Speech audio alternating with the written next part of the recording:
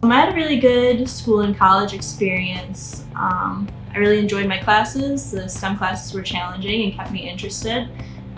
Definitely, I would say it was about 25% women in my classes, but that was okay. As long as I wasn't the only girl, I was always happy. So. I had like a pretty typical experience. I felt like there were courses where they were more female dominated and also courses that were more male dominated, but overall I felt very respected amongst all of my peers and enjoyed studying alongside both males and females. So I admit to some extent I did allow gender ratios to influence my college selection. Not much, but there was at least one college I decided not to seriously consider because I wanted a more even male to female ratio.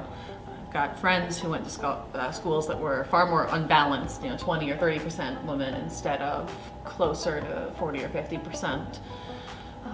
But I think it was interesting. I was in a fairly evenly split group, and I, again, like you, Jenny, had noticed there was a lot of mutual respect and a lot of smart people throughout the program. You did see it was very much major by major split. So chemical engineering, fairly balanced. One of the professors mentioned that even back in his time, just decades ago, chemical engineering, it was one of the ones that you first saw more females going into. Perhaps in theory because the title sounds like it might be more related to cooking. It's not at all, I think we can agree. Process control and reactions. Sides. But then I'm aware that if you're going into one of the comp sci or electrical science programs, it was still a little bit more unbalanced.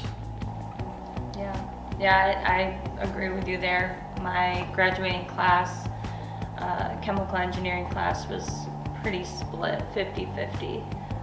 But my college experience was probably different than most. I, not having decided what I wanted to do fresh out of high school, decided to go right into work and started a family. So, raising a child and going to school years later, it has its challenges. So I didn't live on campus, I commuted. It was tough, but I had a lot of help. So, and here I am today.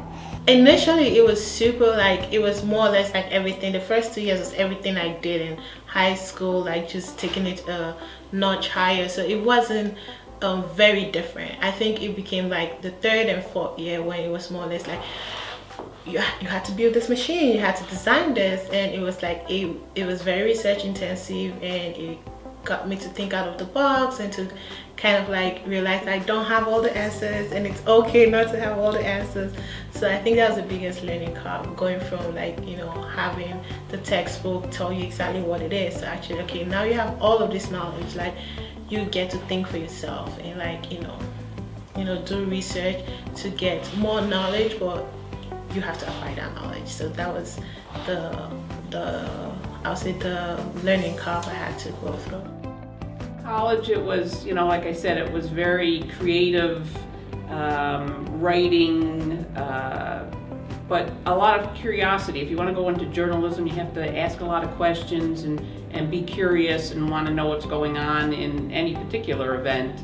And if you're going to public relations, you need to be able to communicate with people and get your message across out to people. And while they weren't specifically STEM related, they were definitely skills that have served me well in what I do now.